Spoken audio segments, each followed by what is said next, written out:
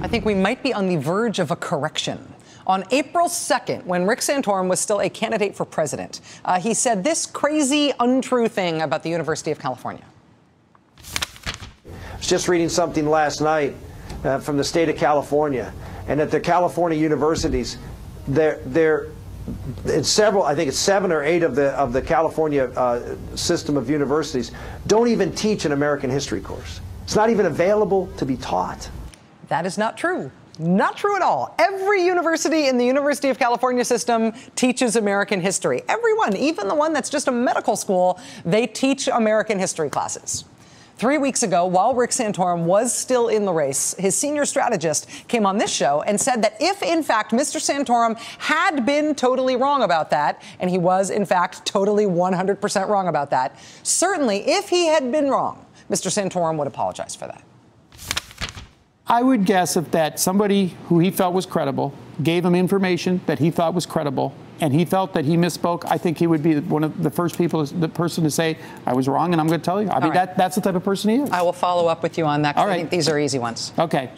Now, Rick Santorum still has not apologized, but he has now started apologizing for some other stuff.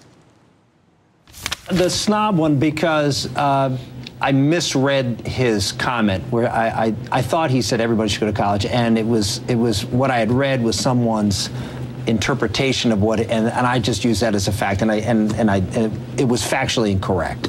So that's the one I feel bad about. That was Rick Santorum on CNN last night saying that he feels bad for having said this. President Obama once said he wants everybody in America to go to college. What a snob. Rick Santorum now says he feels bad about that because, in fact, what Barack Obama was saying was that everybody needs access to some post-high school something, whether it's 2-year college or 4-year college or vocational or technical training, something, because that's what our economy requires. President Obama says this on the campaign trail all the time. The unemployment rate for people with high school education or less is way worse than the unemployment rate for people who have more education than that. Everybody needs access to higher education. Rick Santorum ran with that on the campaign trail forever, like it was a huge scandal. I understand why Barack Obama wants to send every kid to college. Oh, yeah. Because they're indoctrination mills. Yeah. Absolutely. Oh, yeah, the indoctrination. Oh, yeah. As of last night, Rick Santorum is sorry for calling the president a snob for wanting people to have access to higher education. He still has not corrected what he said about American history not being taught in the University of California. And I'm guessing that he still believes that college is where you get liberally indoctrinated.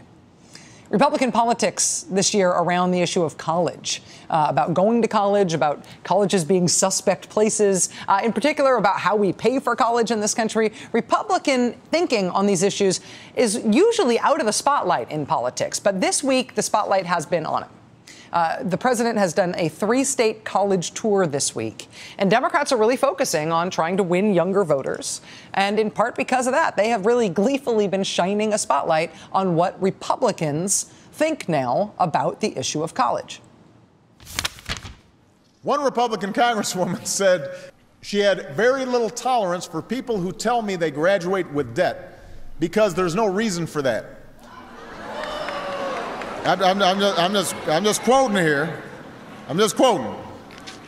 She said students who rack up student loan debt are just sitting on their butts, having opportunity dumped in your lap.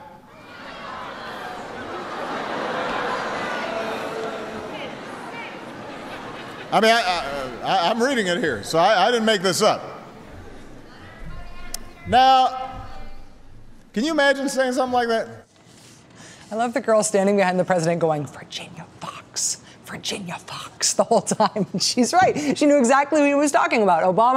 President Obama speaking yesterday in North Carolina, quoting Virginia Fox, a North Carolina Republican congresswoman.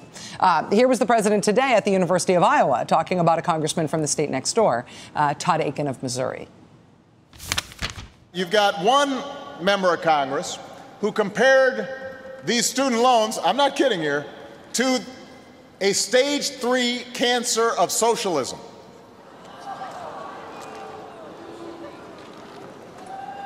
Stage 3 cancer? I don't know where to start. What do you mean? What are you talking about? Come on.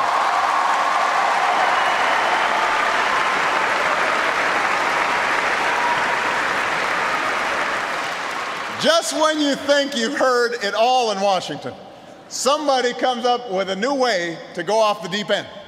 The president, the Democrats broadly have been aggressively on offense against Republicans on the issue of going to college and student loans all week. And today on this issue, they won. We can't price the middle class out of a college education. We can't do it.